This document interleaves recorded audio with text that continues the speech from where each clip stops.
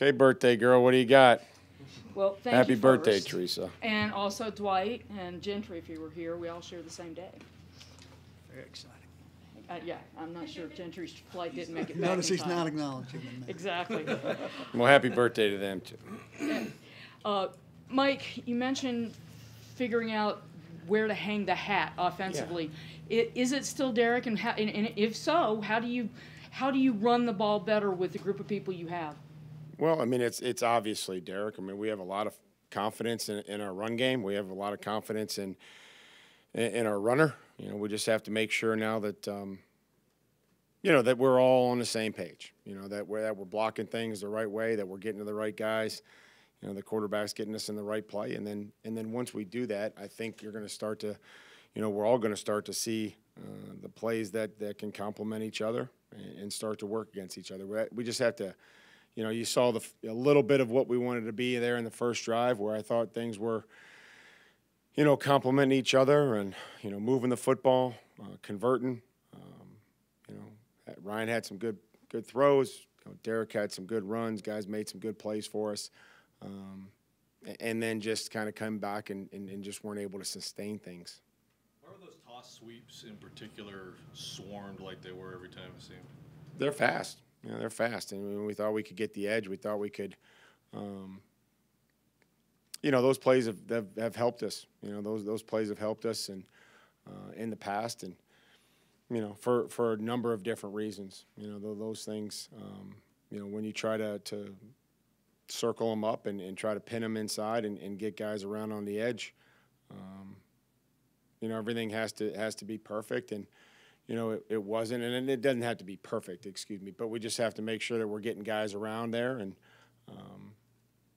those guys running inside. We have to make sure we try to get the guys inside, and we've had success running those perimeter plays. Does that change when Lawan's out with the speed element on the edge? No, I mean, we've had plays that were, positive. I mean, we gained one there 9 yards later on, so they weren't all dead. They weren't all for negative gains. I think we gained one for 9 yards later in the game. Does the same thought process that keeps you from getting too comfortable when you win keep you from overreacting when you lose? I think probably that's fair. I think we just have to get back. And again, these guys were ready to go. I've asked them to, put this behind us as quickly as possible. It's difficult. It's never a great experience losing on the road, losing in a big game, losing in the manner in which we lost it. We have to move on. I think the guys that have been in here today so far have tried to do that and get back to work together. Do it together with all of us, the coaching staff, the players, working together. Caleb front, are we still seeing some evidence maybe of his lack of playing time for the last couple of years, or did you expect? I think there's a lot of new experiences. I think there's a lot of things that are coming to him, and there's some good plays and some plays that he'd like to have back, and I think it's just a continual process of playing and understanding what happens in this league. Time to wait on that, Mike? Do you think than he is at this point, or is this kind of where you expected him at this point? Well, I don't have great expectations for anybody. The expectations are the same, that they come in and they work, they prepare, they give us everything that they have, and they try to execute their job and their role. And so I think that seeing Caleb, there were some good plays and some plays that I think have to be better. But that goes with a lot of guys. Sorry. That's okay. You said you didn't want to be about coaching talent.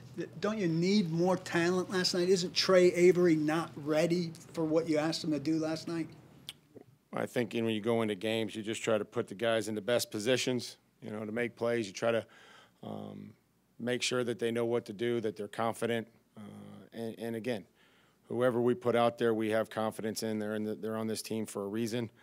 We'll continue to look for guys, whether they're here on our practice squad, here on our roster, or on somebody else's roster. It's just it's a long process throughout this season. Does your talent match their talent? Well, that's they beat us pretty soundly. We have to we have to make sure that we're doing the things that contribute to our success, and it's not, giving up big plays. It's not turning the football over. It's not, mishandling punts. All those things that showed up last night that make things snowball. Defensively, you guys, much of what you do is predicated off the pass rush. What were they doing last night in particular to kind of neutralize that rush and not allow you to get to Allen very often? They're in the game. We had 3rd and 9. We got to him, and he was able to get out of there. I felt like we executed up until the point where he, scrambled and gained 10 yards. The ball came out quick, and then, the other times they blocked us and were able to move the ball down the field. They did a nice job, on the RPOs where he pulled it and got rid of the ball, efficiently and pretty quickly. And we have to continue to find ways to affect the quarterback, impact them. We did it again. There were times where you look at the game plan, talking about not letting them out, trying to affect them, trying to tip some passes. We did, but then there were numerous other times where we didn't do a good enough job. Can you play to the offensive identity you've been known for and want to play to with the roster you currently have? Yeah, I think that's what we are going to do. We have to understand who we are and what we believe in, what we've had success in the past. This isn't all of a sudden the time for wholesale changes. This is about getting back to the basics and what we believe in, what we've had success in, and making sure that everybody sees it the same way that I do. I think we're gonna make sure that we're doing less better. Instead of trying to do a whole bunch of other stuff, we're gonna get back to doing things with fundamentals and technique and trying to make sure that everybody understands the details. With these 2 games that you have under your belt, the process with Tim Kelly and Todd Downing, how has that been, the week leading up to the game, then also during the game? How has that process been for you? To run, no process that we've had has been good enough on offense, on defense, or special teams. So, whether it's Chase and Auk, whether it's Timmy and Todd, whether it's Shane and defensive staff, Jim, me, whoever, none of it's been good enough. When you lose, we all could do more. Everybody has to come in here a little bit better with our approach. Just kind of can continue to focus on all the little things and just trying to bring somebody along with us. We all get in this mode where it's like, oh man, I feel now's not the time for self-preservation. This is the time for, rallying around each other, getting, with the people that you believe in, the people that you trust. So with that being said, so many fans, they say, hey, as soon as something goes wrong, it's like, hey, fire Coach Downing. How do you respond to that? That's just not, if I felt like there was anybody that, wasn't doing their job, we're just not going to do that. That's not something that's going to happen right now. I have confidence in our staff. I have confidence in the guys that we put out there. We have to continue to coach and execute better. But that's just not where we're. I appreciate everybody's opinion. I have to make sure that everybody here, that players and coaches are all aligned, and I know that they are. And that's how you get things fixed and you win a game. Do you continue with Kyle as the punt returner after 2 muffs in 2 games?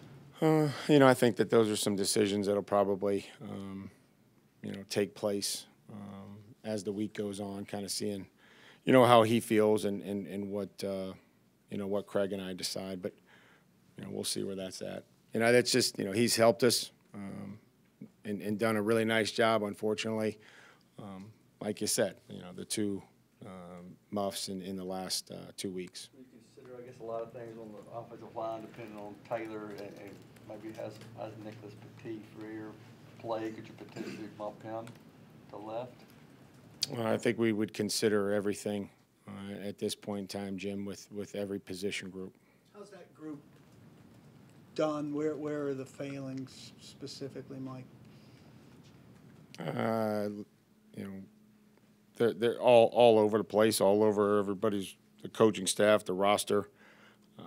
It's not just, one guy. I mean, there's guys that are playing well. We get something blocked up, and one guy doesn't get to his landmark, or the back's cut, the receiver's blocked. Like, this isn't like time to sit there and say, well, this is where we're failing. We just have to make sure that we've got a group of 8 linemen that are up for the game, that understand what the game plan is, and how we need to execute it.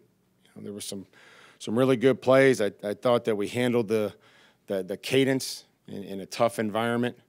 We just couldn't sustain and get anything going there after the first drive. And, the penalty is unfortunate. We hit some really cool plays. I mean, we converted a third and extra long where 3 guys. I thought that was a great scheme. I thought a great execution.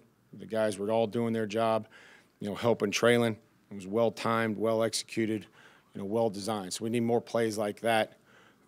Just hopefully not on 3rd and 15 or whatever it was. In terms of sticking to your identity, Mike, as you mentioned earlier, I mean, 2 weeks into the season, there's only so much you can change, right? You can't overhaul a complete offense 2 weeks into the season, right?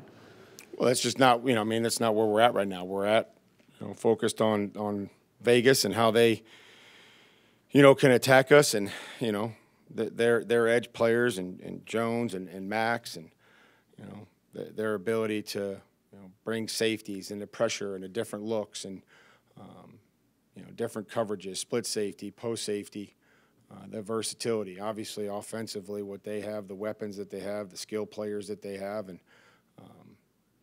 that's where our focus is. Our focus is who's available, who might be able to help us, and what can we get and what can we teach them. Is Taylor's injury a season ender, and is it the same leg that he hurt before? As of now, I don't really have any updates on that. I think we're still going through some evaluation. We'll try to keep you updated on that as it comes. How about Bud? I don't think it's anything long term. After the start, Mike, how much building or rebuilding of confidence do you have to do in there? Well, I think confidence is something that comes from repeated action, starting with practice. We believe practice is important. The things that you do in practice will lead to game reality. We just have to make sure that we're executing those plays in practice, that we're drilling them, we're working them, and then just making sure that we're showing guys we haven't lost confidence or faith in what we're doing or what we've done. That's not going to happen, or the players that we have. So excited to get back to work. Despite the start being underwhelming, not what you had hoped for, is there a sense of maybe some optimism or a little bit more confidence with things in the division not going well for some other teams? I don't want us to do that. I thought about that. I don't want us to look around at anything outside this building. I want us to focus on the people that are here, the people on our staff, the players, the coaches, because this is really what's going to get it done. This is what it's going to turn it around. Not looking around and seeing what everybody else is doing. We have to focus really on what we're doing. Traylon take another step forward, maybe as a potential playmaker in the pass game? He did some good things. We need to continue to work on some things as well. I think there were good efforts from pretty much everybody, but there were just not enough of them. We just didn't get going or didn't play the game complimentary enough, obviously. If there are good efforts from everybody, does that make it more discouraging? No, just they weren't consistent enough. They just weren't consistent enough. Getting those stops, coming back, trying to answer, needing to answer, giving up the touchdown, having the penalty come back, the difference in yardage, and then the 4th down. Just those are key plays in the game that, can really swing it, and then just the way that we weren't able to get going there in the second half coming out. What are some of those things maybe about Burks that you're seeing, some of those good things in terms of his progression? I think he's trying to play faster. I think he's playing bigger. He's got to play through contact more. They were on him pretty tight there on the backside. Ryan tried to come to him. So just he's playing. He's trying to run. He's trying to he's been good with the football. As far as tracking it and trying to go get it. So, well, we'll see where it goes this week and what his opportunities are. Mike, with the penalties, under you, you've been a pretty good team as far as not doing the dumb shit to hurt the team. Is it maybe a combination? Well, is it maybe a combination of so much youth on the roster these first 2 weeks? No, I mean, it just, I think there was some, the PI, we grab him inside his collar and, holding, beats us across their face. We grab them at the point of contact. Some of these things, those aren't necessarily dumb. I felt like if we're out there throwing punches or we're the second guy in, those things, or we're hitting a guy 2 yards out of bounds late, or a quarterback that's already slid that we're hitting in the head or neck, I would consider those things avoidable. Some of those things that are out there that happen in the course of a play, those are going to happen, and we'll have to work through them, and we have. We have to have better discipline at the line of scrimmage, working some of the cadence when they're trying to, in those situations to get us to jump. When guys are echoing it, just being able to lock in and focus and concentrate. What's the point of Josh Gordon if he's getting 2 snaps before halftime? He can't always determine the way that the game is going to play out and what we're going to do. So we'll see where his role is this week.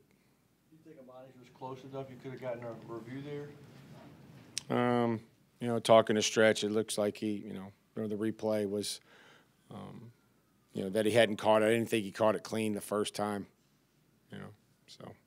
But, I was hoping that he caught it the first time. Forward to seeing Josh on the other sideline this weekend? Yeah, go way back with Josh, obviously, growing up in Northeast Ohio. He's an excellent football coach. Somebody that I was able to see grow as a player, and then go on as, his further his coaching career as I kind of got into mine, and he's done a fantastic job, and I'm sure he'll have his football team ready.